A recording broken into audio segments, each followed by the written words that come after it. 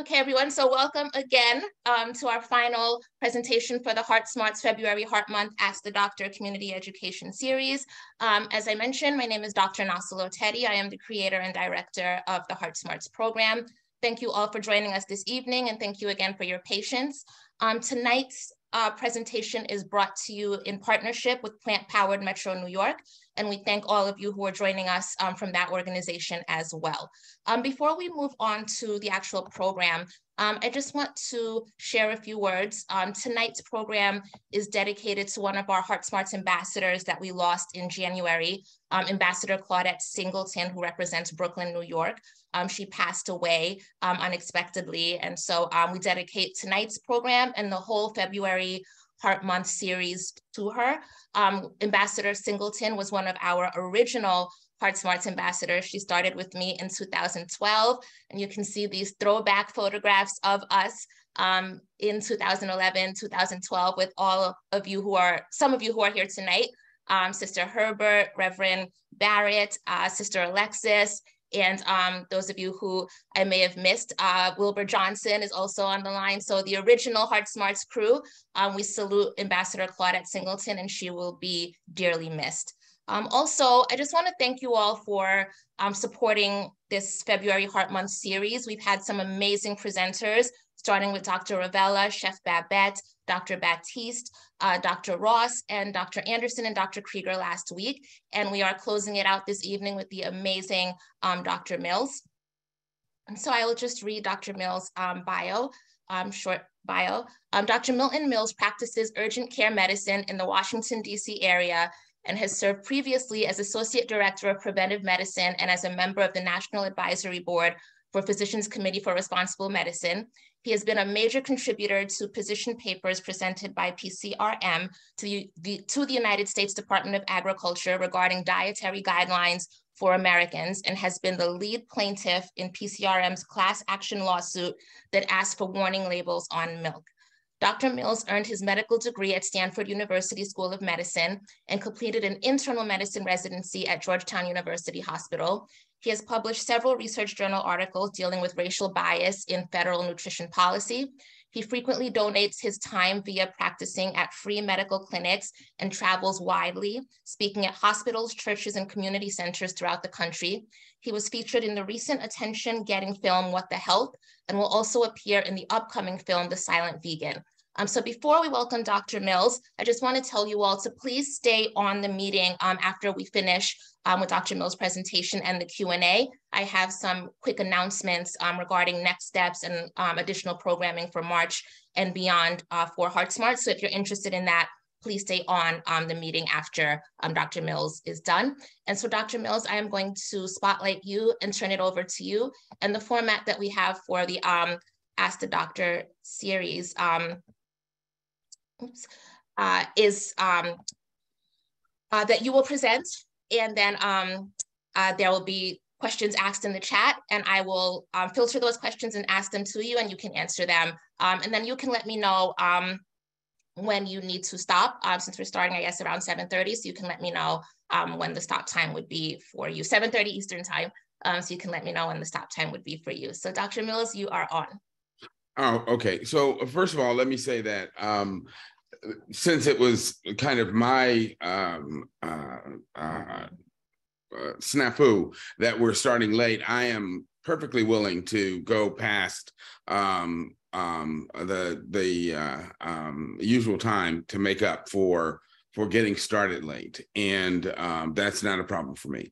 But I am happy to be here, and I do thank you for inviting me.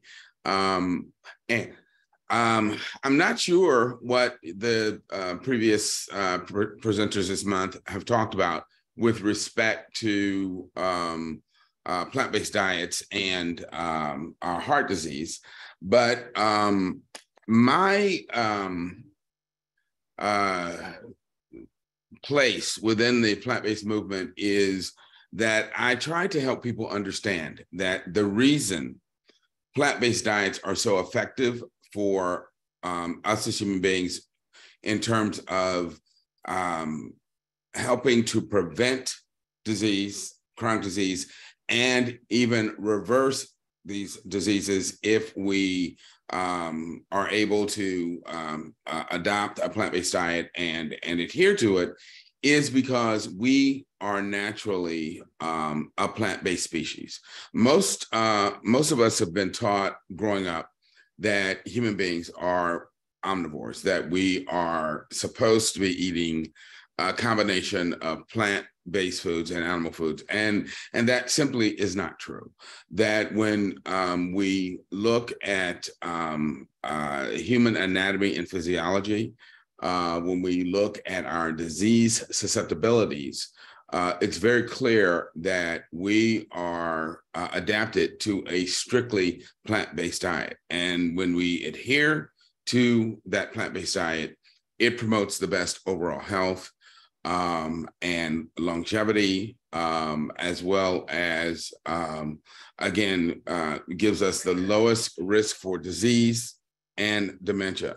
And even in extreme cases, can actually reverse the blockages that we see building up in the arteries of people who have been eating animal-based foods.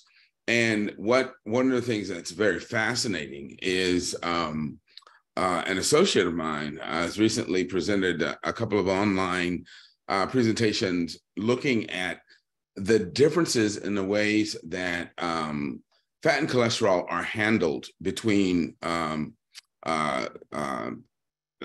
animals that are meat eaters versus those that are typical plant eaters. And this is data that's been known for actually well over 50 years. Back in the 1950s, when researchers were beginning to do the medical research to try and look at the origins of heart disease in humans, they started looking for animal models to use. And initially they were using dogs. But what they found is that no matter how much fat, saturated fat, and cholesterol they fed the dogs would never, ever develop blockages in any of their arteries, including their heart arteries, unless they took out the dog's thyroid gland. They actually had to make them hypothyroid in order for them to develop cardiac lesions.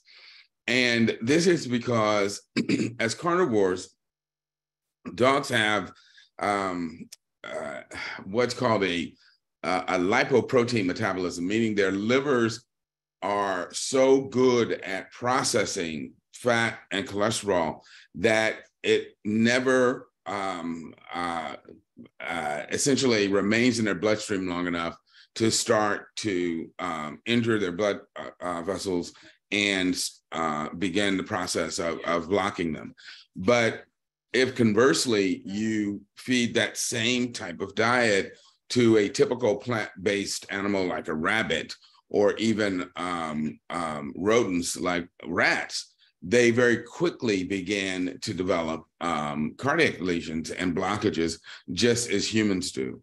And again, this is because we do not have the ability to process large amounts of fat and cholesterol. And I'm going to assume that by this point, most of your listeners already know that we have no need for cholesterol in our diet at all, because we make all of the cholesterol that we need to remain healthy, and that any cholesterol that we take in our diet is in addition to what we already make, and therefore tends to create problems and causes a difficulty with our bodies processing this excess cholesterol and disposing of it. So again, it's very, very clear from direct lab-based research, from epidemiologic studies, and from population-based observational studies. And some of the very interesting ones that were done were observational studies that were done during the war years in World War II. So there were countries like Denmark and Finland where they had traditionally eaten a diet that was very heavy in high cholesterol foods, meat, high fat dairy products, cheese, and had a very high baseline rate of heart disease in these populations. But during the late 1930s and through the mid 1940s, when the Germans had essentially taken over that part of Europe, taken over their countries, and were shipping all of the so-called best foods out of the country. So they took all of the beef, the cheeses and the cream and the rich foods, and essentially forced the population to live on what was a de facto more plant-based diet and a very low-fat diet. What was observed within the country was that the rates of heart disease and heart attacks plummeted and were at a very low level during the period of the German occupation. But once the war ended and people went back to eating the traditional Nordic diet with its, high animal food and high saturated fat content, the rates of heart disease, again, steeply increased and went back to baseline. So once again, we saw a very direct correlation between what people were eating and the diseases that they developed. And the sort of flip side of that coin are the studies that were done by Dr. Ornish at University of California in San Francisco and Dr. Caldwell Esselstyn at the Cleveland Clinic that showed that by taking people with demonstrated heart disease, putting them on a low-fat, plant-based diet, excluding all animal foods, that even without medications, you could get reversal of heart disease. And I'd like to show one example of that to your listeners. So I'm going to hit the share screen. Okay. And let's see. Let me bring this up. Okay. Can you, I think you guys can see this slide. This is benefits of a plant-based diet, correct? Yes. Okay. All right. Great. And all right.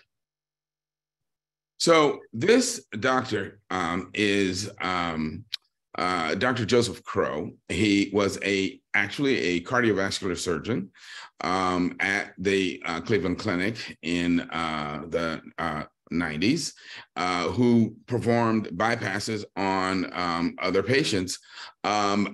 But he himself developed heart disease and began having chest pains that were associated with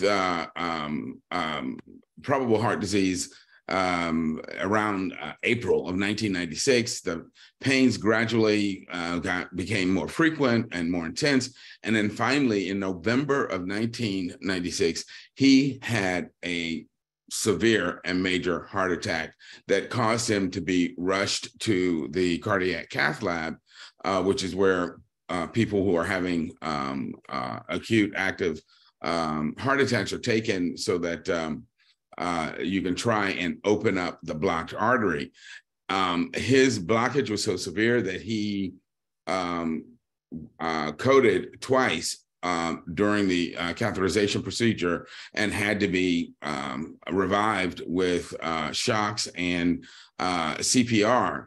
Unfortunately, or fortunately for him, depending on how you see how this played out, what the catheterization showed was that the blockage in his artery was in one of the most important arteries for cardiac function, what's called the LAD, or left anterior descending artery. That is the artery that passes down the front of the main pumping chamber of the heart. but the blockage was so far down the artery, and it was a long and what's kind of called ragged blockage, that they couldn't reach it with a wire stent, but it was also in a place where they really couldn't put a bypass graft on. And so when and I'm going to show you pictures of this in a minute. And so when he woke up from recovery, the doctors explained this to him and told him that what that meant was they would simply have to, quote, medically manage him from that point forward. And to most non-medical people, when they're told, well, we're going to medically manage you, it sounds like that means that we're going to give you medications to treat this problem as opposed to surgically intervening. But what it really means is we're going to give you medicines to mask the pain and symptoms until you eventually pass away. That's really what medical management means in this situation. So he was really very depressed about this. But then he talked to his colleague, Dr. Esselstyn, who was also at the Cleveland Clinic and who had been treating people with lifestyle interventions. And Dr. Esselstyn put him on the plant-based diet without medications. And within 2.5 years, the blockages in his arteries had completely reversed. So let me show you those pictures. So, all right, on the left, you see the original lesion in the LAD. You see how long and constricted it was, and that it just did not lend itself to being either bypassed or having a stent put in. But then over on the right side of the screen, we see that 2.5 years later, after being on the, again, plant-based diet without any statins or other medications and just low-fat or no added fat plant foods, the blockages had completely regressed. And so it is possible to reverse heart disease with diet alone. And these and other instances of reversing heart disease are detailed in Dr. Esselstyn's book, Prevent and Reverse Heart Disease by Caldwell Esselstyn. And I recommend this book to anyone who is either challenged with heart disease or knows someone who might be challenged by this disease. And this would also be useful for someone who had blockages associated with their cerebral vascular circulation that could be causing strokes or mini strokes, and or blockages in their limbs that might be causing a problem called claudication, where when people go walking, they might find that after they walk for a block or two, they suddenly get these extreme cramping pains in their legs that prevent them from continuing to walk, and those are generally due to again, blockages in the large arteries supplying blood to the legs. So the bottom line is that by changing our diet, we absolutely can change our coronary circulation, reverse these blockages in our hearts and other organs, and restore our body to health. So let me come into this. Let's see, I'll stop share.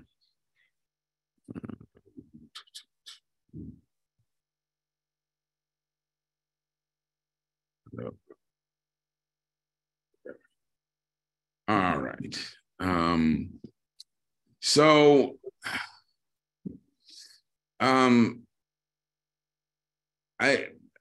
with that, were there any other, before we start the Q&A, were there any other specific topics you would like for me to cover with respect to diet and heart disease? Yes, Dr. Mills, we cannot have you here without you not talking about dairy, right? Oh.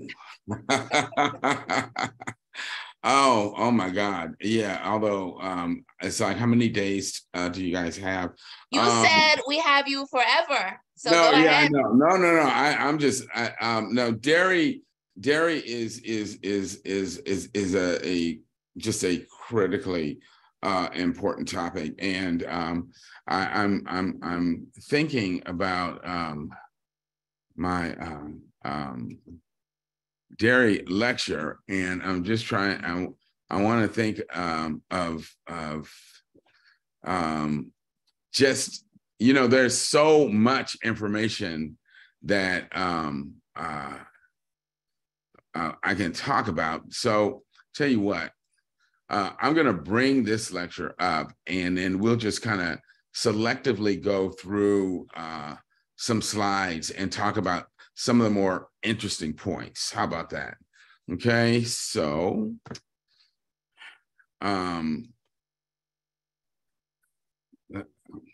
first I have to do share screen.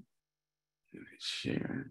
All right, so now you see my grid, my slide grid, correct? Yes. All right, fantastic.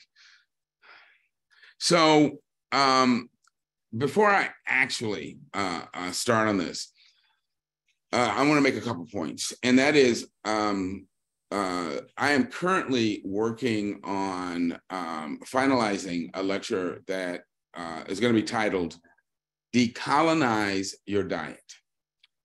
And the point of that lecture is to help people understand that much of what we eat in Western countries, particularly when it comes to people of color, are foods that were imposed, foods and dietary habits and ways of eating that were imposed upon us through the process of colonization.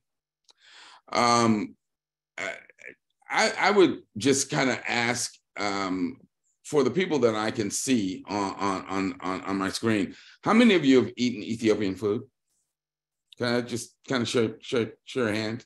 Stick your hand up if you've had Ethiopian meal at an Ethiopian restaurant. Or you can type it in the chat. You can put it in the chat as well, yes or no, if you have. Well, okay. Oh, okay. I see some hands going up. All right, great.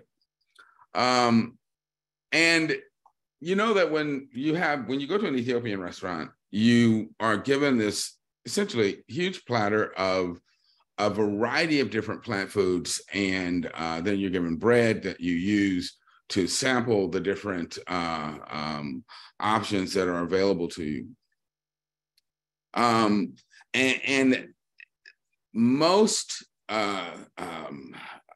traditional ethnic cuisines are typically built around whole, unprocessed plant foods that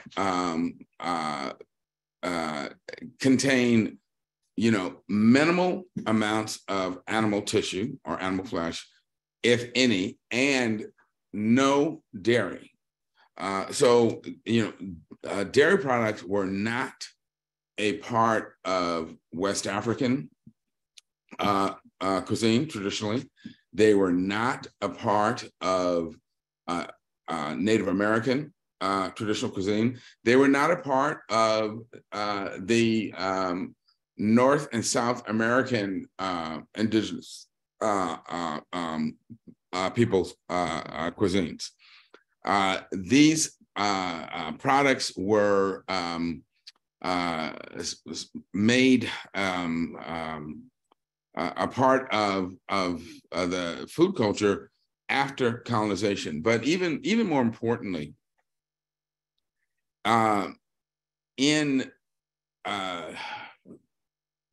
more equatorial regions, where plant foods grow much more easily and profusely, plants tended to make up the bulk of what people ate. Whereas as you move into more northerly temperate climates where plant foods are less available year-round, people began to rely more heavily on animal foods. And that is one of the reasons that the process of dairying or using the milk of other mammals became a practice somewhere between 3,000 to 5,000 years ago in Northern European countries, because they found that they were able to use the calories from the milk to create foods to sustain them throughout the wintertime. Moreover, in again, European cultures, the wealthy individuals reserved large animals for themselves. In medieval England, you could literally be put to death for, quote, killing the king's deer. So this idea of making a dead animal carcass the centerpiece of your meal, again, is a very European style of eating. Whereas in, again, most traditional ethnic modes and styles of eating, animal foods play a much smaller role and part in providing the calories for people. And as a result, what we see is that when it comes to something as simple and obvious as lactose intolerance, that is the ability to digest the sugar that's in milk, which is lactose, around the world, 65 to 70% of the people on Earth are lactose intolerant as adults. They lose the ability to digest milk once they become adults. The only populations where it remains where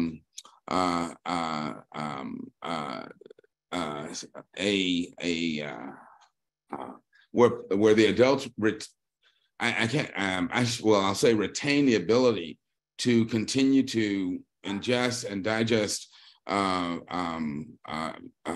dairy foods without difficulty throughout their lifetimes are in populations that either come from Northern European locales or have, for various reasons, had the penetrance of Northern European genes into their gene pool. And what's important is that this ability to digest lactose is a mutation that was reattained.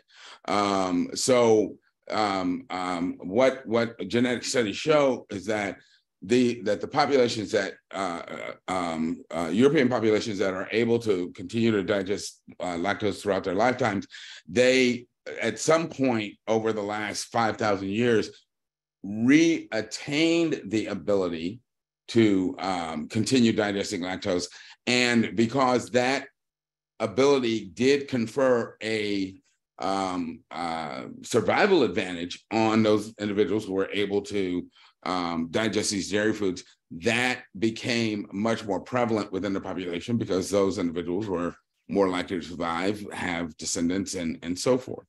But within the United States, for instance, we see that somewhere between 73 to 90+% of African Americans are lactose intolerant.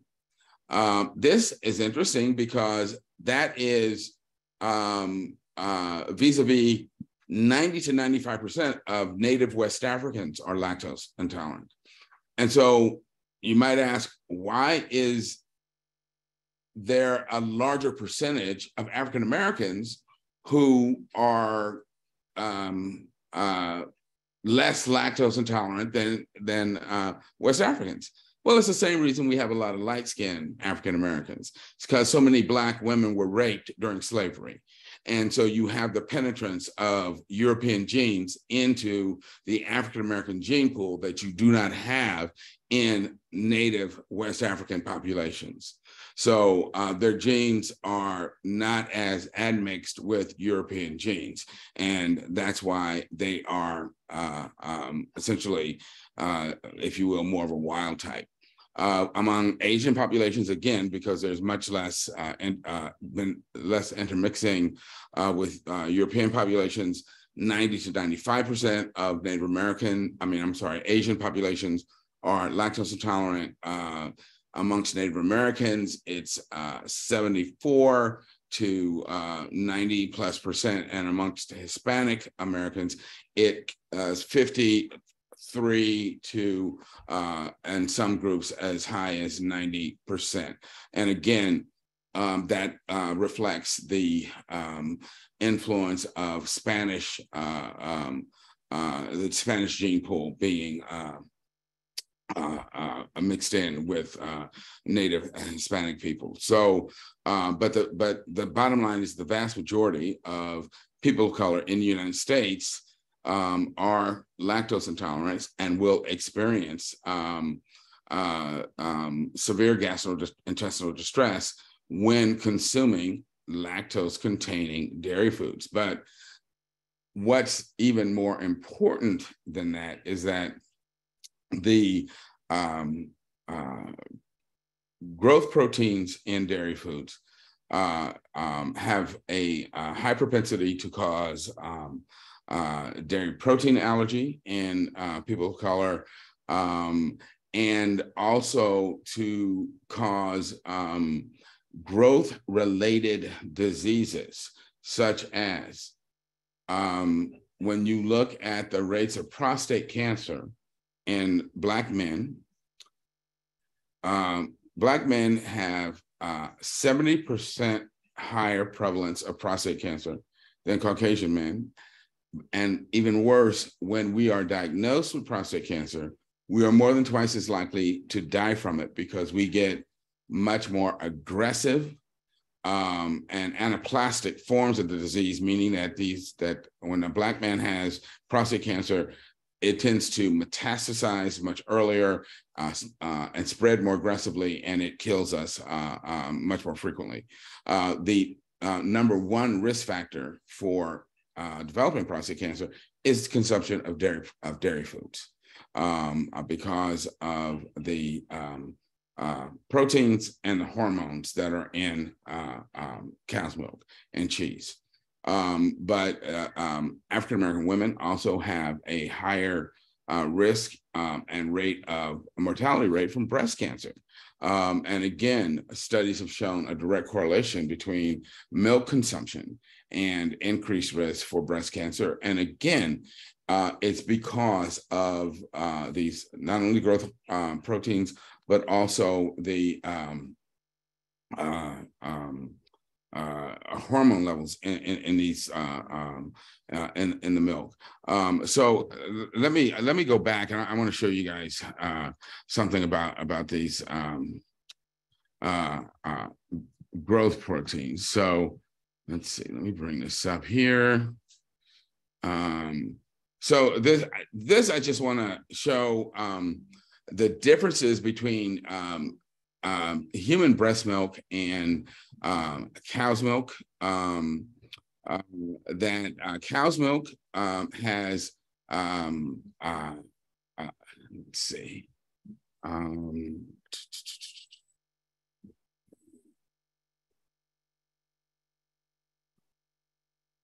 Cow's milk has a lot more protein and a lot more saturated fat than a human breast milk.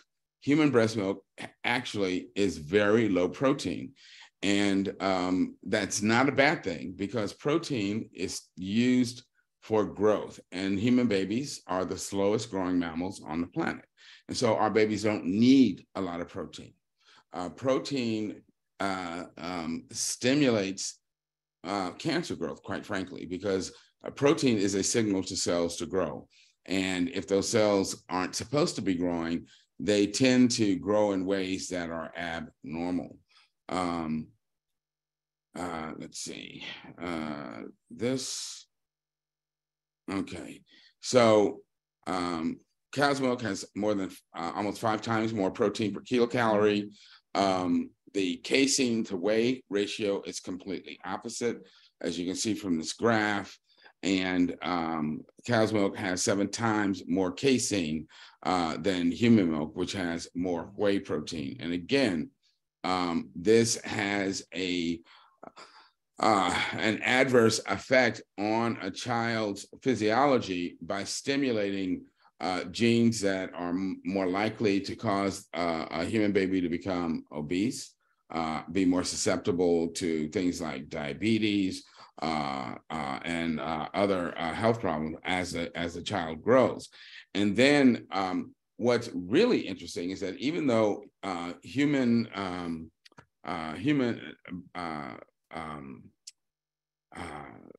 and cows' milk have similar amounts of fat, total amounts of fat, the type of fat in cow's milk and human milk are very different. I see a lot of women on this presentation, and most of you know what human breast milk looks like. It has a translucent quality to it, versus what whole cow's milk looks like. It has a very opaque white appearance. And that's because much of the fat that is in cow's milk is saturated fat, which is why you can churn butter from cow's milk, and you can make ice cream from cow's milk, but you cannot churn butter from human breast milk, nor make ice cream from it. And that's because most of the fat that's in human breast milk is unsaturated fat, as opposed to saturated fats. And again, this will have a very different effect on our physiology when it's fed to us. The other really important point is that human breast milk has a lot of what are called oligosaccharides, which are these a form of carbohydrate, which are important for helping a baby's microbiome start to grow and get well established. And because cow's milk doesn't have these oligosaccharides, children that are fed cow's milk don't have as healthy a microbiome as babies fed their mother's breast milk. And I've already talked about the differences in the unsaturated fats and unsaturated fats with human breast milk versus the saturated fats in cow's milk, which are much higher. And this is something that I just think is really, really important, because over on the right, you see a graph that shows the weight of a fetus based on whether or not the mother drinks milk during her pregnancy. And the bottom line is this: women who drink milk while they're pregnant, because of these growth stimulatory proteins in the cow's milk, tend to have much larger babies. The problem with that, because, again, unfortunately, we have been taught to think that, oh, bigger is better. And if you have a great big baby, that means that baby is healthy. Number one, that's not true. But what is especially problematic is that larger babies cause much more trauma to the mother's birth canal. Women who are having these large cow's milk driven babies tend to have more vaginal tears, more fistulas, more lifelong problems with urinary incontinence and painful intercourse because of the trauma inflicted on their birth canals from these overly large babies. So not only is the cow's milk not good for the baby, it's not good for the mother. And we really need to reconsider what we're feeding ourselves and our kids. Remember, a calf is born, when a calf is born, it weighs about 60 to 80 pounds. by its third birthday, it weighs at somewhere between 600 to 800 pounds. That's how fast these animals grow. So that's why there's so much protein in cow's milk, but the protein that's in the milk also is very growth stimulatory. Whereas human milk, again, very low protein, and the protein is designed not to make the baby grow fast, because our babies have 18 years to reach adulthood. They don't need to grow fast. But when they do, it tends to cause more health problems. And it causes health problems early on in life, but it also puts them at higher risk for developing cancers like colon cancer, breast cancer, and accelerated aging and so forth. And again, we could, like I said, we can talk all day about these things. But I just have to kind of move very quickly. Now, some people might say, wait a minute, does that mean that plant-based kids are going to end up not being as healthy or as big as or reach their normal height? And the answer is no, because although children who are raised on a plant-based diet grow more slowly, the studies show that they end up being as tall or even taller than children who are raised on animal foods ultimately, but that they just reach that size at a somewhat later age, but that translates into improved overall health throughout their lifetime and increased longevity. All right, so let's see, where do I want to skip to now? Let me just show this information on, this was just the data on lactose intolerance in populations around the world. And again, you see that within places with predominantly populations of color, the prevalence of lactose intolerance is extremely high, but in the populations with the lowest prevalence of lactose intolerance are the populations where predominantly people of European descent live.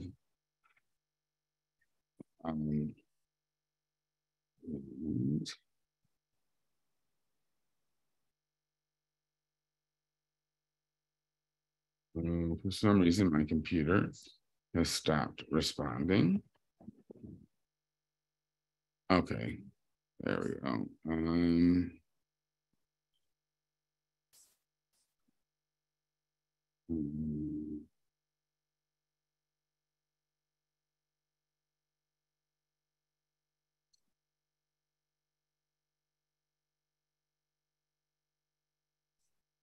Oh, this is just to show that if that again, 75% of people of color on average have lactose intolerance. This is why you have a Black person, Asian, Native American, and Hispanic who are all desperately trying to get into the bathroom after having drank a glass of milk. Symptoms include bloating, cramping, gas, diarrhea, nausea.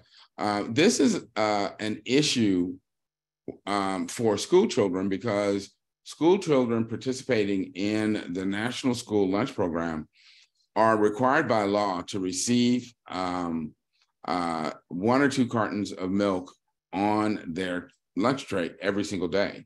And I believe that this may help explain part of the achievement gap that we see in children of color relative to their white counterparts, because the children of color, after being forced to ingest this milk, will be sick and either distracted by their symptoms or running back and forth to the bathroom, while their white counterparts are able to focus on their studies with little or no difficulty.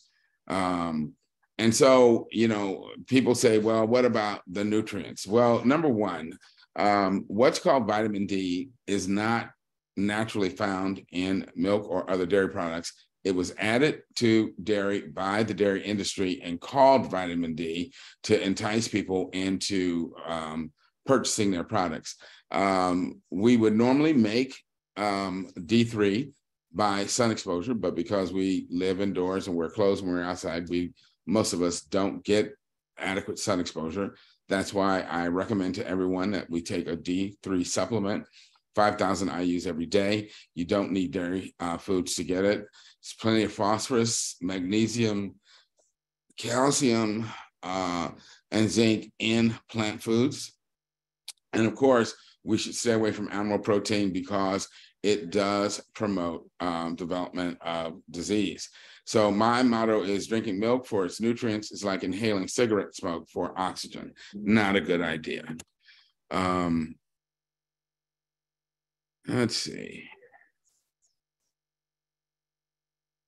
I think those are probably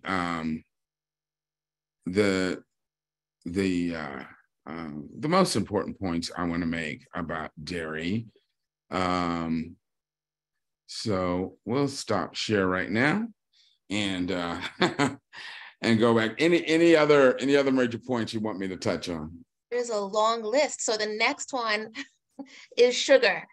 And so you can just take that where you want, or there are some people in the meeting who are trying to stop sugar altogether, and they need you to say something that's going to get them to fully invest in that commitment that they want to make to that.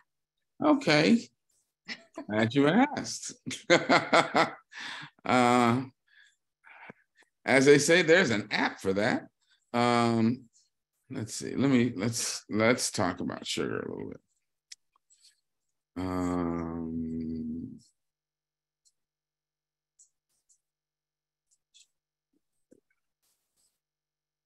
Well, my sugar slide is right next to my alcohol slide. So I am, and this comes from my lecture on diet and cancer. So let me hit share. Bring this up. All right. So I just want to briefly touch on alcohol. Oops. Nope. That's the wrong side. Forgive me for that. This is what I want. Because I don't think we often understand the dangers associated with alcohol. And so, number one, we got to be really clear about alcohol. And that is that alcohol causes cancer. And that's just a fact. Now, the question is how much alcohol a person is exposed to, okay? The link between alcohol and cancer has been known for over 100 years. It increases cancers of the oral cavity, pharynx, liver, bladder, larynx, colorectal cancer, breast, pancreas, prostate, and can also increase melanoma in susceptible populations. Worldwide, 5.8% of all cancer deaths have been linked to alcohol. And this is where it gets interesting. In men, as you can see from this graph that just came up on the left, most alcohol-related cancers are head and neck cancers, cancers of the mouth and pharynx, and esophageal cancers, GI cancers. But in women, cancers that are related to alcohol primarily show up in the breast.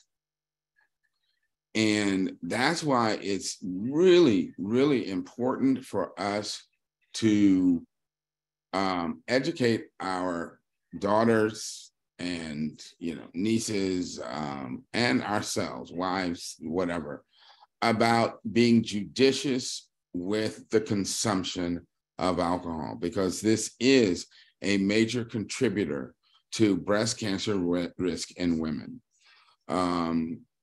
And so it has been shown that it increases the risk for cancer death in a linear fashion, meaning that the more a person drinks, the greater the risk. So, and the reason I'm stressing this is I'm not saying that if you go to a wedding and have a couple of glasses of champagne, that, oh my God, you're going to die of cancer. No, but I don't think it's a good idea to habitually have a couple of cocktails every day, or even, 3 or 4 times a week. I think that alcohol intake at that level does start to increase one's risk for cancer.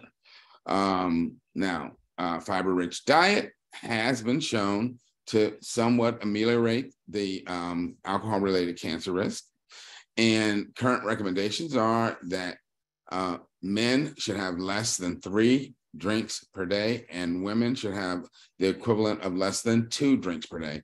And some people would say that that's pushing the limit. So I really just want to get that information out there so that we can be aware of it and be very, very cautious about how much alcohol we're taking in. This is a very good video to watch. This can be found on YouTube, Dr. Greger's nutritionfacts.org. It's free. Just go to YouTube, type in nutritionfacts.org, and you can pull up his video on, is it better to drink a little alcohol or none at all? Because one of the things that people always wonder, they say, well, I thought that red wine was good for our heart. Well, it turns out the things that are in red wine that are actually good for your heart are the things that make the wine red, the flavonols. But you can find those compounds in, grapes, in berries, in brightly colored fruits and vegetables. You don't need the wine to do that, and you certainly don't need the alcohol component for the benefit. Otherwise, drinking a beer would be good for your heart, which we know it isn't. All right. So let's talk about refined carbohydrates, because that's really what people mean when they say sugar. Because all carbohydrates are eventually broken down into glucose, which is a simple sugar. When you eat plant foods in their natural state, the starch, which is starch, is just multiple sugar units that are connected to one another. But the starch is always protected by fiber, plant fiber. And that blocks and slows down, blocks enzymes and really slows down the digestion and breakdown of the sugar, so that it's absorbed into our system in a much more gradual fashion and has what's called a better glycemic index. In addition, because there are vitamins, minerals, and antioxidants that are, attached to the fiber, you are not getting just pure glucose. You're getting glucose in association with a number of important nutrients. So that is another reason why when plant-based diets are recommended, the term that's usually used is a whole food plant-based diet, meaning that you're eating the whole plant in as natural a state as possible, so that you're getting that fiber and those nutrients that normally would come with that starch. Refined sugars are processed carbohydrates, meaning that the plant has been processed to purify the sugar component out of it and remove the fiber component. And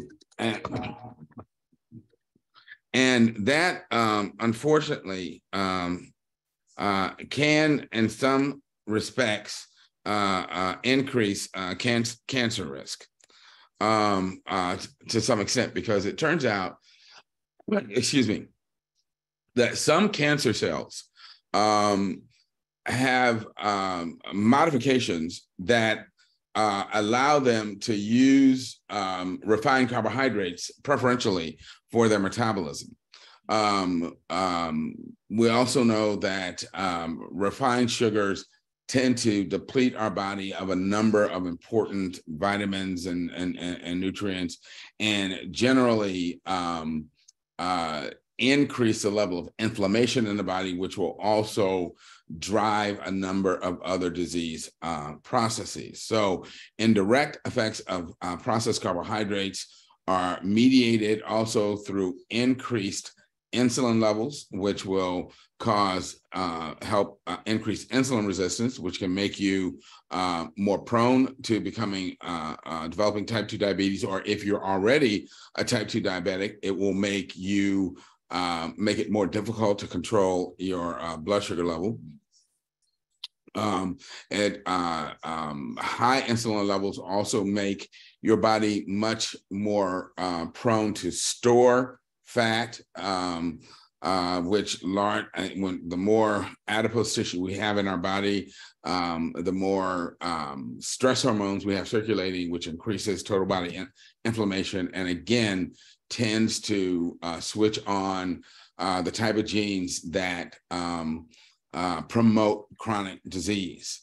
And again, processed carbohydrates can directly affect some cancer cells because of this mutation that I mentioned before that causes them to preferentially take up and utilize those simple carbohydrates. So it has been theorized that when people consume a lot of processed carbs, that if they have a cancer already developing, that eating a lot of processed carbs can actually augment the growth of those tumors. So this, I have to apologize because I'm not sure. Okay. This is just to show you the amount of sugar in some very common drinks. As you can see,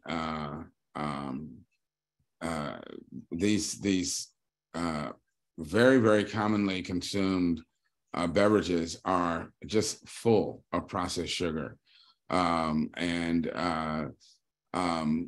One way to try and wean oneself off of soda is not to go to diet soda, because again, other studies have shown that diet soda tends to actually increase the craving for sugar, number one. But more importantly, the artificial sweeteners in diet soda may themselves create problems. So for instance, aspartame or NutraSweet can create a form of formaldehyde in the body that over time can contribute to cancer risk on its own. Now, there are natural sweeteners like stevia, which don't seem to, or at least up to this point, as far as I know, have not been shown to create the same problems. But I can't tolerate stevia because it just gives me a terrible aftertaste. So, but if you can, that could be better than something like aspartame. But other things that I have found that can cut the cravings for sugar, sweetened beverages, is to just use unsweetened seltzer water, flavored seltzer water like bubbly or LaCroix, or those other flavored seltzer waters that actually don't have any calories, but they give you the kind of fizz without the sugar and calories. And then I want to make the point that when you're eating the whole fruit, the sugar that is in whole fruit is fine because, as I said before, it comes naturally packaged with fiber, phytonutrients, and there's actually, because the sugar that's in fruit is fructose or fructose, it tastes more than twice as sweet as table sugar, so that you actually have a much smaller amount of sugar, but you still get a significant taste of sweetness for a much lower sugar load. And that sugar is already packaged with fiber, which slows down the absorption of the sugar. And in addition, it has phytonutrients and antioxidants and so forth. And the same is true when you look at the fat content of things like nuts and avocados, that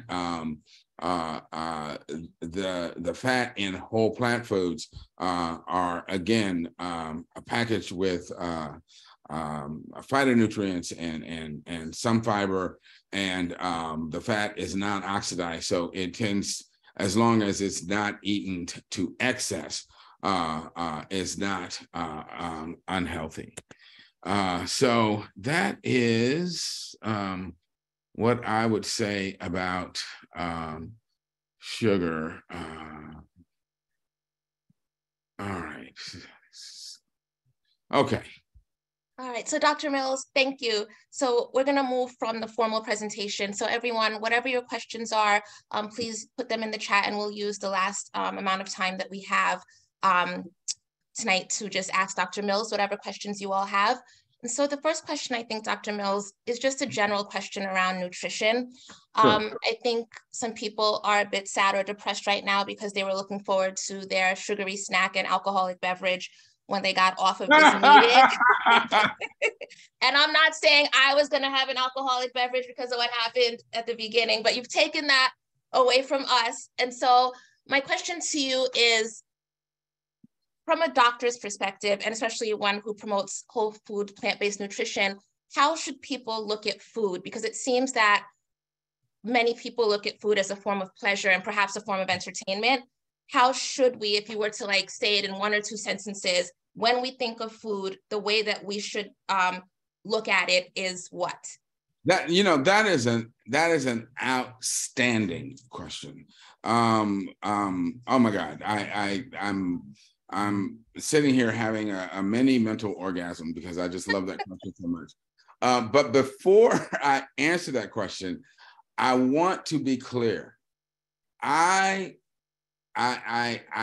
do not want people to think that I am the food police who walks around with, the ruler to slap fun things out of your hands. I'm not saying that we can never have, a couple of cookies or a piece of birthday cake, or again, a couple of drinks at a party or celebration. Yes, we can, but we just need to be aware of what the issues are associated with those things so that we can, judge how often we do it. So, for instance, the last time I had any alcohol was I went to, a party for a friend and had a couple of glasses of Prosecco. And that was, over a month ago. Something like that is not a big deal. You go to a party or a wedding, you have a piece of cake or two. Again, not a big deal. The issue is, if every time you come home, you got to have a cocktail or two, and you're having a sugary dessert every night with your after dinner, as opposed to you can have like a fruit-based sherbet that is really, more of a whole food, as opposed to, something that's made from a lot of sugar, so that we can have desserts that are really whole food based, that are not, that are keeping in line with the principles that we're learning. So I just want to set that aside right now. But the problem with Western, the Western relationship to food is that we've been taught to view food and eating as some kind of trip to an amusement park, that the primary purpose is to have pleasure. And food is really supposed to be a vehicle for the delivery of nutrients and usable energy to our bodies. And so whenever we look at a plate of food, we need to ask ourselves, what nutrients is this food I'm about to ingest going to be delivering to my body? What, is the type of energy that I'm going to get from this plate of food? Is it going to build up my tissues, or is it going to deplete them of nutrients? So, to just use a very simple example, if you look at a salad that is made from, a variety of lettuces, some mushrooms, maybe some walnuts, and a nice healthy dressing, some fruit, maybe a whole grain dish on the side with some steamed broccoli. And I'm not saying that that's what you eat, because that's a little boring, and I'll even admit that, but I'm just kind of laying out that food versus, some potato chips, cookies, a Coca-Cola, and French fries. The one meal is going to load your body up with nutrients, fiber, antioxidants, phytochemicals. Your body is going to be just, really loaded with the kinds of things you need to ward off the ravages of living throughout the day, versus this other meal that is loaded with empty calories that is going to rob your body of nutrients in order to just process all of that grease and sugar and so forth. So again, we must think of food as the vehicle for the delivery of nutrients, fiber, antioxidants, and phytochemicals to our body. And so that at any meal, we should ask ourselves, what nutrients is this food going to deliver to my body? And it's just kind of like, think of it like inviting people into your house. When somebody comes to your door, one of the things you ask yourself is, should I let this person in my house? And if it's, a contractor who's coming to lay down a new floor in your kitchen, you're like, yeah, this guy, by the time this guy leaves my house, my kitchen's going to be beautiful. If it's the local, drunk or crackhead from around the corner, you're not about to open that door, because you know that when that person leaves your house, it's going to be a mess. And that's the attitude we need to have about our food. So I think the answer is, do not let the crackhead in your house. Absolutely not. Exactly. I think that sums it up. And Dr. Mills, and I'm asking these questions because there are people on this meeting who are not plant-based, and right. They have like one foot in, and there's something sure. that you're going to say that's going to get that other foot over. And so one thing I want to ask you is about the people who do really well during the week, and then on Saturday and Sunday, there's an inundating of the body with alcohol and fried food and all of that, and then they go back on Monday and they think that's okay. And the research is coming out that says that's not okay, and kind of done everything. So can you speak to that person? Sure. It's like a marriage. And, if you are faithful to your spouse Monday through Friday, and then you go out hoeing on the weekend at the club, how long is your relationship going to last? And how healthy is your relationship going to be? It's not, because it's going to break down and fall apart. And the same thing happens to our bodies. I mean, we cannot abuse ourselves that way. And this is the most important thing. And I'm glad you asked that question, because, we always tend to think in terms of, but Dr. Mills, I can't live without. And my question is, did you have a conversation with your obstetrician when you were born? No, you did not. And my point is that none of us were born liking anything but our mama's milk. Everything we think we like and can't live without, we were taught to like. We learned to like. Now, think back to your first boyfriend or girlfriend. that you thought you couldn't live unless you were inhaling the breath they exhale until they slept with your cousin or your, your neighbor, or they stole money from you. And you said to yourself, why am I with this fool who's making me miserable? And just like we learn to kick unhealthy relationships to the curb, we need to learn to kick an unhealthy diet to the curb.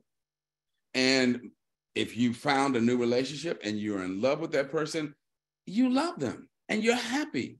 And the same thing will happen when we learn to love a diet that is good for us, builds us up, makes us healthy, and you don't miss what was not good for you. I'm telling you, I know this for a fact, because I grew up eating, just about every kind of meat under the sun, thought I couldn't live without it, till I was delivered from it. And I'm telling you, it horrifies me to think that I used to put dead, rotting corpses in my body.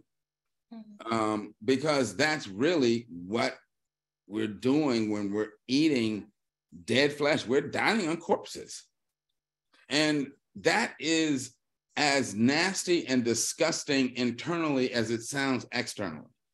Our body is not supposed to be a graveyard. It's supposed to be a place where we ingest things that are living and will build us up and fill our body with vitality and health, and not, something that's full of necrosis and rot and decay. Excellent. And Dr. Mills, we will be making some t-shirts from your quotes when this meeting is over. But I just want to say that we have a lot of church women on this meeting, and they thought their hoeing days were over, I guess, but now they have heard tonight they're hoeing on the weekend, and so they have some things to sit with thanks to you. So that was a very powerful way to put it. So one more question in that line of thought. Look, as many as you need. Yeah, go ahead. So when we're talking about plant-based, I think many people get stuck on the idea of not eating meat. And so they start eating a lot of crap, so to speak, but it's not meat. And so, but it's not healthy. And so I want you to speak to the idea of that it's not just about not eating meat, it's about eating healthy food. Absolutely. That is again, an excellent point. And that goes back to the whole idea of a whole food plant-based diet.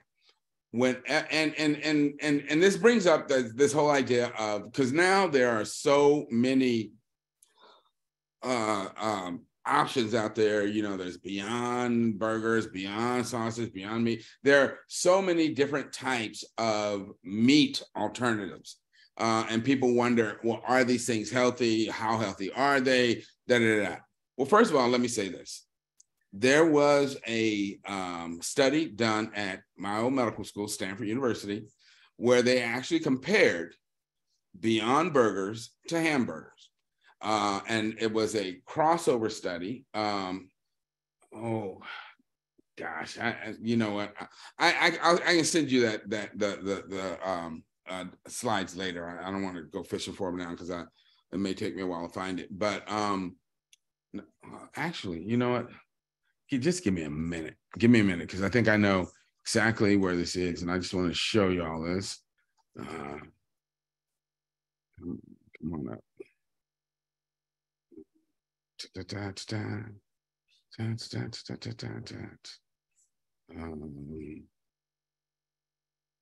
Yeah, here it is. Okay.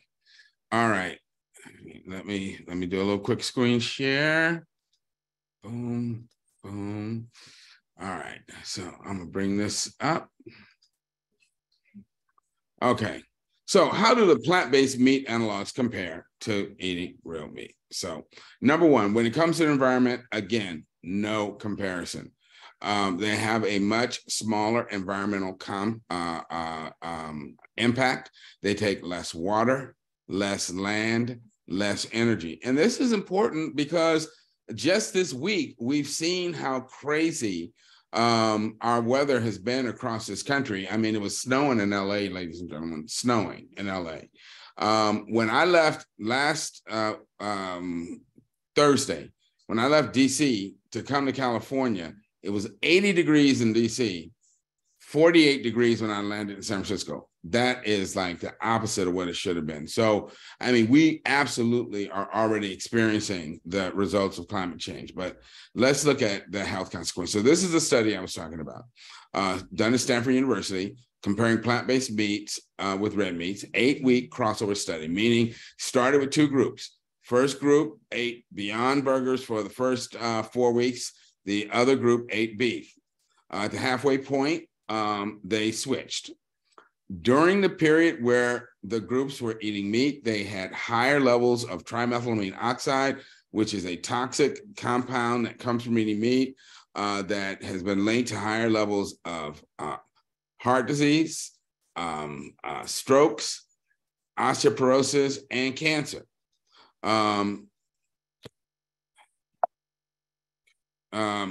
The plant-based group, by contrast, had lower cholesterol levels overall and lower levels of the LDL cholesterol, which is the worst kind that promotes heart disease. Those eating a plant-based diet also lost weight and had lower blood pressure. And then when the groups crossed over, and that is those that were eating meat went to plant-based, those that were plant-based started eating meat, you saw that everything reversed. The people that had been plant-based, their cholesterol went up, they start putting back on weight, their blood pressure went up, and their levels of TMAO went up, versus those that had been eating meat that went on the plant-based burger. All of those things started to drop and improve. So again, this is the study published in the American Journal of Clinical Nutrition, randomized crossover trial on the effect of plant-based burgers. So, all right, let me stop to share. So one, I just want to make the point that these plant-based burgers are healthier in general, but that does not mean they should be the basis of your diet. What I don't want people to do, like when you look at what the average American eats, they have a giant slab of animal tissue with a sprinkling of vegetables around that. That is completely, as my mom would say, bass backwards, okay? We should always, the vast majority of what we're always eating should be plant foods. And so even when you become plant-based, if you choose to use these meat analogs, they should be a small portion of what you're eating, but the vast majority of what you're eating should be whole, unprocessed plant foods. So the bulk of what we're eating should always be whole plant foods. And again, and you don't need to include these meat analogs, but if you do, please just make them a small portion of your meal, but make sure that most of what you're eating is these unprocessed plant foods. And there's so many really good plant-based cookbooks out that teach people how to make amazing, delicious meals from whole plants. Now, you really don't even need these meat analogs. You can use them for fun and variety, but you absolutely don't need them. I know that you know my friend and chef, and she calls herself a vegucator, Dawn Hilton Williams, who has an amazing cookbook out called Flavor My Plate, which has some wonderful and amazing recipes in it. And a couple of weeks ago, I actually put a call out for people to just on my Facebook page for people to recommend a whole, just their favorite plant-based cookbooks. And I'm telling you, got literally hundreds of suggestions. So people go to my Facebook page, they can pull that post up, and there are just a number, just a whole ton of cookbooks that are listed. So there are so many different options out there. And I can tell you that there are so many different things to eat that people will not miss and will not be unhappy that they change their diet. Because again, when something is good and it's satisfying, you're satisfied and you're happy. And you don't miss something that you went, especially when you realize it was making you sick, it's making you tired, making your joint aches, and making you feel bad. Just like you don't miss a bad relationship, you will not miss a bad diet. I assure you. And Dr. Mills, some people are hearing you, and so they're thinking, okay, I will no longer eat red meat, but they're not connecting what you're saying to chicken or fish. Oh. And so can you speak to chicken, fish, and perhaps eggs as well? Sure. And all of that is animal tissue. And the main thing, the best thing that, would you put my website in the chat? Sure. Dr. Milton Mills PlantBasedNation.com. So it's Dr. Milton Mills PlantBasedNation.com. And in that chat, I have on my website, I have a lecture on protein, and it talks about why animal protein is so unhealthy for humans, and that includes all animal protein, red meat, so-called white meat, poultry, and fish, and so forth. But again, since people have kind of brought up that question, let me quickly show the reasons why I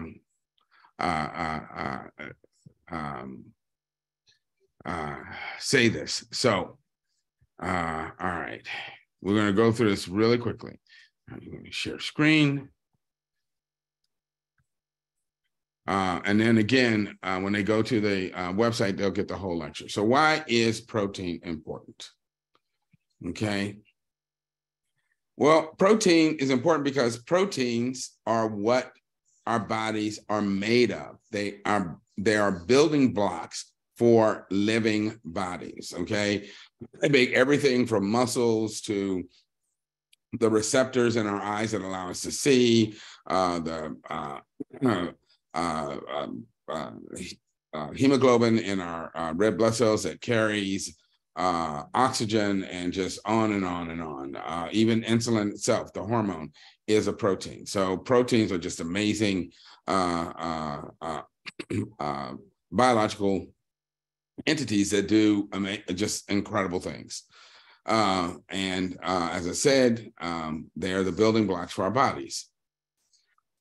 Human tissues made of proteins, everything from the clear cornea in your eye, the iris muscles that could relax and contract and allow light to pass into the retina, the cartilage in your nose, the hair that makes it for your eyelashes and your skin.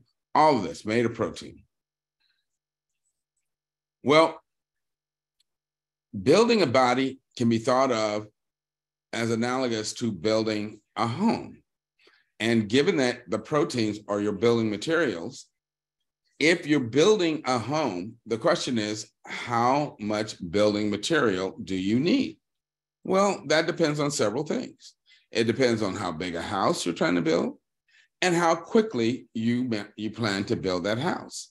So if you are building, a 60-room mansion, you're going to need a lot of building materials. Or conversely, if you have a 60-man building crew, then you need a lot of building materials because you got a lot of workers. On the other hand, if you're building a cabin in the woods by yourself, you don't need somebody bringing you a lot of building materials all at once because you can't use it, okay? So again, you want your building materials delivered to your body at the rate that you can utilize them. That's one of the reasons you see such a difference in the amount of protein that's in cow's milk versus human milk. Human babies grow very slowly, very low protein content. Cows grow very fast. That's why they have more than 3.5 times as much protein in cow's milk as human milk does. All right. Next principle. Again, you need to deliver at the rate they're being utilized. So I just kind of covered that point. If you're growing fast, you want fast delivery. If you're growing slowly, you want things delivered at a more modest rate. Now, this is what's key. Once the house is built, you don't need a lot of building materials delivered. Okay? So adult humans don't need a lot of protein because we've already built our body. We just need enough protein on a day-to-day basis to replace worn out proteins and repair any damage that we might have encountered. What happens if, even though you've completed your building, you keep bringing in truckloads and truckloads of building materials? Well, you end up with what I call a biological anomaly. Well, this just points out that baby birds need a lot more protein, and this just shows the difference in cow's milk versus human milk. All right, I think this is a slide that, yeah. So if you keep bringing building materials to a completed building, you end up with a pile of rubble because you can't use it. And a pile of rubble, an organic pile of rubble, is a tumor. And this is why in Western countries where people eat all of this protein that their bodies can't use, you end up with all these tumors. You end up with lipomas. You end up with fibroids. You can end up with fibrocystic disease and breast tissue, skin cysts and so forth. Or you can actually end up with actual cancers. Study after study after study has shown that eating a lot of animal protein will promote the development of cancers in adult humans. And that's why we need to stay away from animal protein. Wrong signals, of course, lead to disaster. So let me ask you, I show people this picture. I say, what is a natural diet for these animals? Everybody says plants. Okay. At what point in their lives do they eat animal protein? 90% of the people say never. But then some people say, oh, wait a minute. When they're babies and they're nursing, their mother's milk is filled with animal protein. And that's exactly right. When they're babies, they're rapidly growing and they're consuming animal protein. But what that means is animal protein is a growth signal to plant-based mammals. And that means that when we as adult humans eat animal protein, it signals our bodies to try and grow. And as a result, they will start growing tumors. And some of those tumors will actually turn into cancers.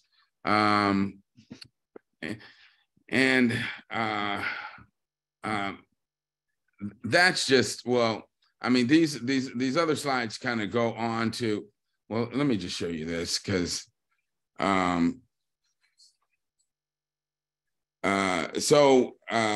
it turns out that how do you tell the difference between animal protein and plant protein? Animal proteins tend to have higher levels of what are called essential amino acids.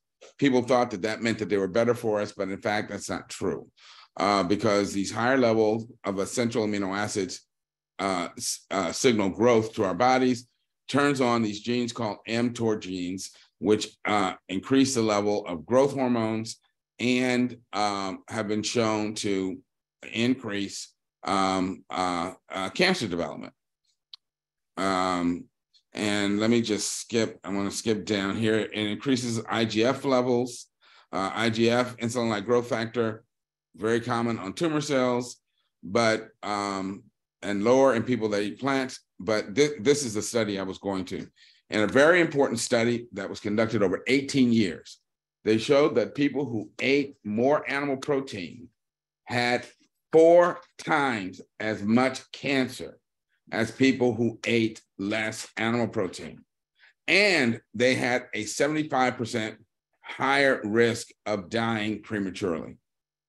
And so, I mean, this is pretty definitive.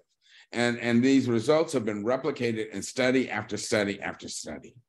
Animal protein is unhealthy for adult human beings, and that's just the bottom line. But I would encourage people to go and to the website and look at the full lecture on protein, and it'll give you all of the detail you need. But so animal protein, that includes red meat, poultry, fish, and especially eggs. Eggs have also been shown to be a major risk factor for prostate cancer. Let's see. Hold on. You know, I have to apologize, but when you guys start asking me questions, I just go into total geek mode.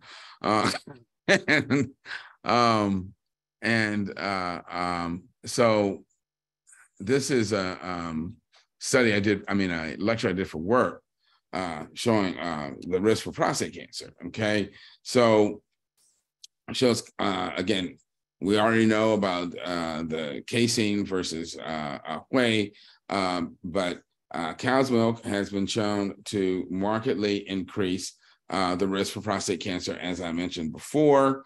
In the China study, Dr. Campbell showed that it promoted all stages of cancer development.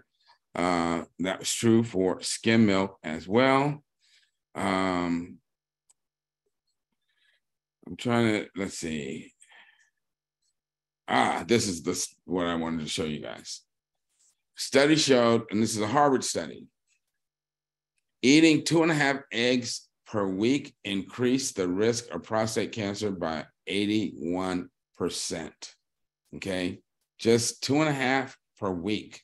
Again, because of the animal proteins and the growth stimulants in the egg itself. Because what is an egg? An egg is designed to make a baby bird. So it has growth stimulants in it. And we should, limit or eliminate, preferably eliminate our exposure to it. And I'm telling you that I've got so many of my adult male friends who have either died from prostate cancer or who are battling it right now. That this is something I take very, very, very seriously. And I encourage all of them to eliminate this stuff from their diet, because trust me, it is not worth the risk at all. Dr. Mills, can you speak to what fibroids are and why Black women tend to have them more? Sure. So what a fibroid actually is the wall of the uterus is made up of what are called smooth muscle cells. Okay, they're muscle fibers that they're different from the type of muscle fibers we have in our skeletal muscles, but they can be very powerful, and they are normally arranged in these very orderly, smooth sheets that wrap around the wall of the uterus. And, at an appropriate time when, a woman needs to expel a baby or, actually expel the lining of her uterus, the cells are meant to contract in a coordinated fashion. What a fibroid is when a smooth muscle cell starts to proliferate and grow in an abnormal fashion, and it forms this kind of tangled ball of muscle cells. And so it's a clump of muscle cells that kind of disrupts the normal orderly pattern of muscle cells in the uterine wall. And again, because it can sort of bulge into the uterine lumen and disrupt the lining, it can cause abnormal bleeding. Because these muscle cells are kind of disorganized and form this sort of twisted mass. They tend to, when they contract, they can be very painful.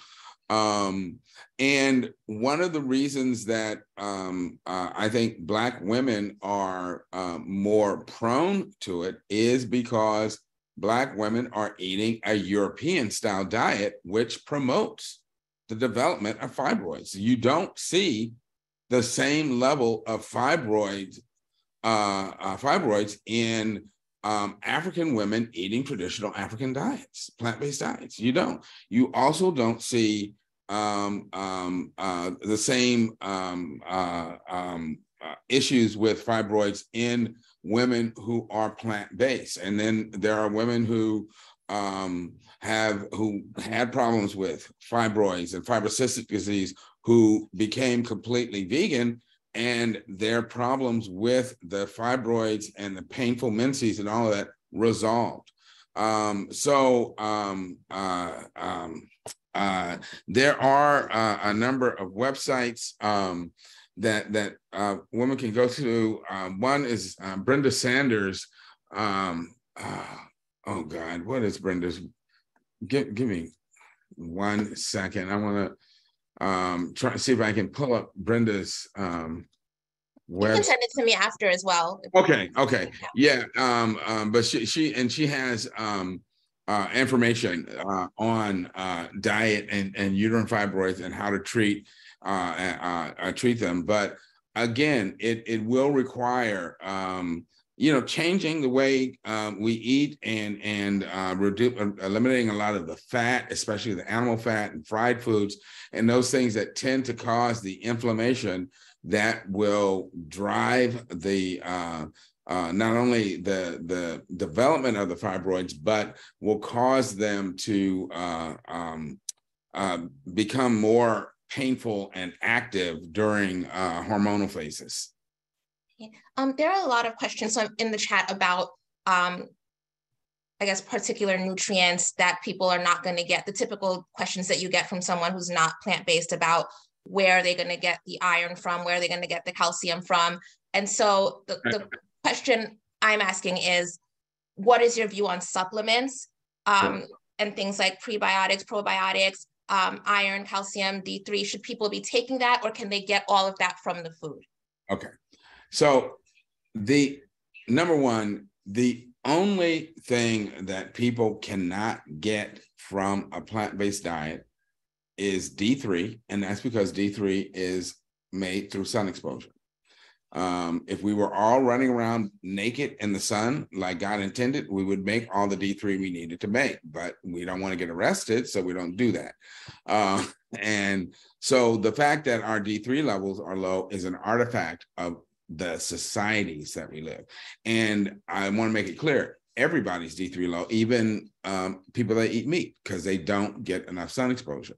And so taking a D3 supplement is just a requirement of living in modern society. So that's number one. It has nothing to do with our diet.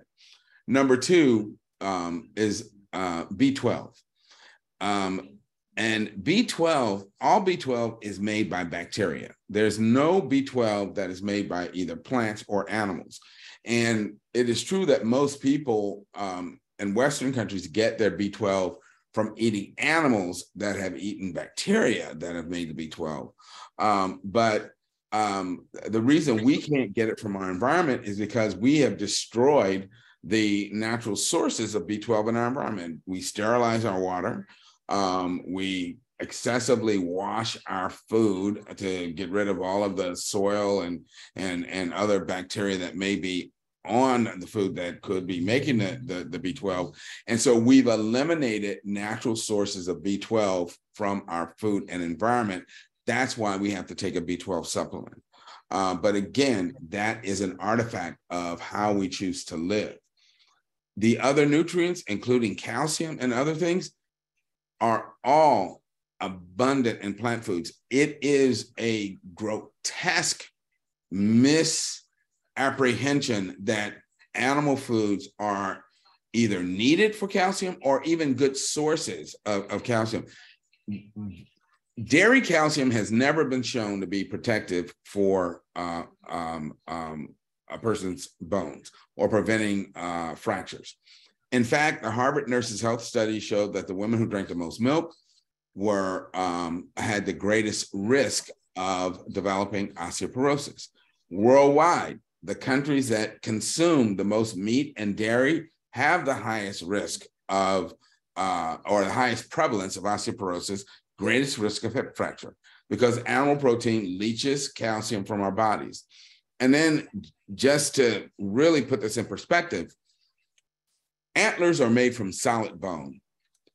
An adult male moose has a rack of antlers that weighs 85 pounds. It's made out of solid bone, and the moose grows the antlers in 3 months, eating nothing but green plants. If you take a 6-foot adult human male, remove all of the flesh and skin and muscle from his body and just have a skeleton, his entire skeleton only weighs 25 pounds. And it takes him 18 years to grow that. So my point is that there's plenty of calcium in plant foods. Think about cow's milk. There's plenty of calcium in cow's milk, but cows don't drink milk. They get it from the plants they eat. So people have just been really intentionally misled by the dairy industry to make them think they need dairy foods to get calcium. Plenty of calcium in plant foods. Green leafy plants are loaded with calcium. And so as long as you're eating your spinach, your collards, kale, broccoli, cruciferous vegetables, almonds, even beans, you are getting more than enough calcium. You don't have to be worried about that. Now, if you want to take supplements, I don't see, I mean, the things that I would insist that people take is 5,000 IUs of D3 every day and 1 milligram of B12 once a month. That will be more than enough because our body can store B12. But if you want to go beyond that and take a multivitamin or, some extra vitamin C or something else, that will not hurt you and it can possibly help you. And so I would say if you want to do that, feel free to, but you shouldn't feel that you have to because you don't. As long as you're eating a healthy, balanced, whole food, plant-based diet. If you're eating soy delicious ice cream and potato chips, yeah, you better take a supplement. Okay, so last 2 questions. And this one, I'm not sure how briefly you can answer it, but what is the gut microbiome for people who are now hearing that term everywhere, and how is it connected to our health? Okay, again, awesome question. Our gut microbiome are the bacteria that live in our colon, okay? And human beings have a very long colon. And it turns out that the bacteria that live in our colon really, and by the way, on my website, I have a whole lecture on the microbiome. So people can go there and look at that lecture and get a very thorough discussion of the topic. But the bottom line is that the bacteria are supposed to be, when we eat a whole food, high fiber diet, the bacteria act on the fiber that we eat and break it down into these very important compounds called short chain fatty acids that help lower your cholesterol. They help lower your blood sugar. They help increase your available energy for your body. And they even manufacture neurotransmitters that decrease the risk for depression, anxiety, and other mood disorders. So they're really important for our overall health. And when we don't have a healthy microbiome, the toxin levels in our body are much higher. We, again, tend to be more prone to depression, anxiety, and so forth. So having a healthy microbiome is absolutely essential. So the question is, does that mean that you have to go out and buy these probiotics all day long? No, you don't. Because what, again, studies have shown is that when people buy probiotics, those probiotics really don't stay in the body very long. The best way to get a healthy microbiome is by eating the types of things that the bacteria feed on. And what is that? Fresh fruits and vegetables and whole grains, because that fiber in those whole plant foods is what will feed the microbiome and keep it healthy and help drive the bad bacteria out of your body and keep your total microbiome working the way it should. Okay, and so last question on Dr. Mills. Many people are here on this meeting are perhaps we would say older in age. Mm-hmm. And many of them, though, have children, grandchildren, who they're still feeding all of the things that you are telling them not to eat, and perhaps they've made the decision not to eat it for themselves. There's some questions in the chat about when you were talking about dairy, and people are saying, is this why we see perhaps larger breasts in boys and things like that? And so I want you to speak to the idea of the importance of starting early and not perhaps letting children eat what they want while the adult is eating something else. Oh my God. Yes. It's like, you know what? I ended up having two of my nephews coming to live with me when they were young teenagers. They're like 13 and I think 13, 12. And of course, when they came to live with me, they're like, well, you know, I'm not vegan. And I'm like, okay, well, you don't have a job and I don't buy poison. So you're going to eat what I buy, what I provide. Now, having said that, I made sure that the food that I provided for them was delicious and tasty. And I told them, I said, you know, you do what you're supposed to do around the house. You get an allowance and you can take your allowance and you can spend it on what you want to, but you just cannot bring meat in my house. But if you want to go somewhere and order some chicken or something, that's on you. They saved their meat up and bought tennis shoes and, you know, DVDs and went to the movie with their girlfriends. They never spent it on me. My point is that when you provide kids with good, healthy, delicious food, they don't miss the meat. And absolutely, you know, our job as parents is not to cater to our children's wishes. If your child came home and said, Mom, my friend around the corner is smoking crack and I want to do it. Are you going to let him? You know what I'm saying? Come on. You want to tell them, no, you know, now I'm not even going to let you smoke a cigarette. So, you know, our job is to do what's best for them, whether they understand it or not, whether they like it or not. And eventually they will understand and appreciate it.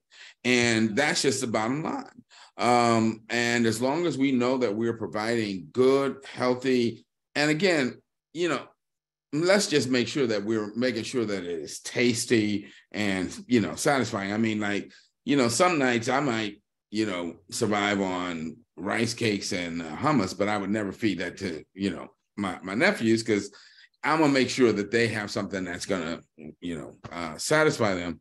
And so I'm not going to, you know, make them like suffer. But yeah, no, we got to do what's best for our kids, because the point, I told somebody this the other day when talking about food addictions. You know, when we think of people who are addicted to something, we always talk about the alcoholic, the heroin addict, and the crack addict. But I tell people, you know what the crack addict never does? They never take their children to the crack house. Okay? Whereas we get addicted to all this unhealthy food, and what do? We turn around and teach our children the same bad habits. And that's just wrong. When we know we got habits that are destroying our own health, why are we going to do that to our kids? We have an obligation to do what's best for them. And that's just the bottom line. Excellent. I think that's a wonderful note to end on. And Dr. Mills, where are you in the country? We have people on this meeting from all over. So now they want you to be their doctor. So where are you?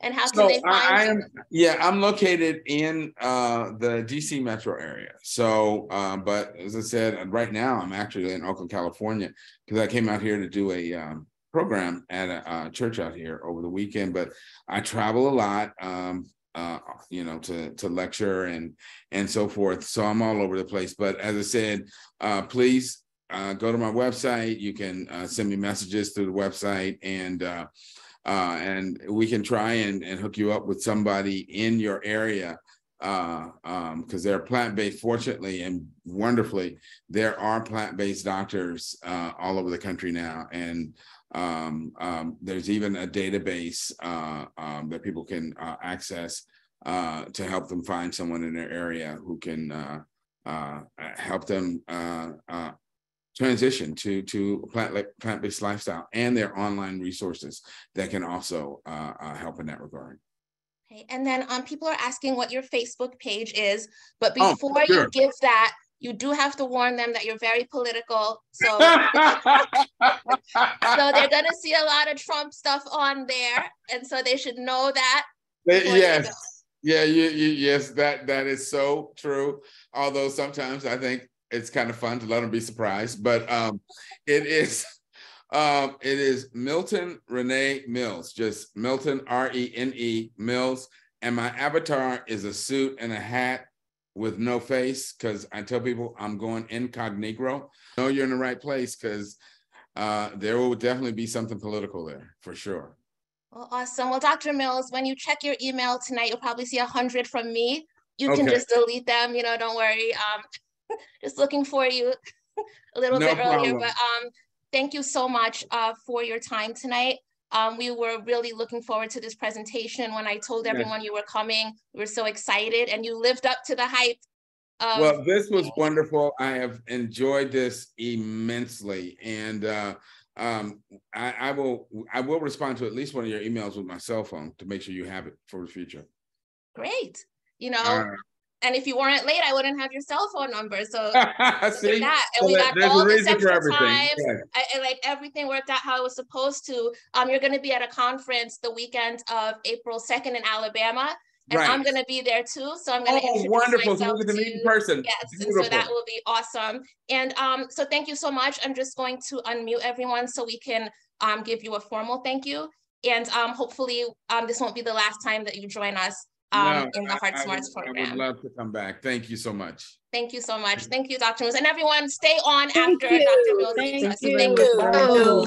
Thank you, Dr. Mills. Dr. Mills. Thank you. Thank you for the presentation. Awesome. Dr. Mills. Presentation. Thank you. Thank you so much.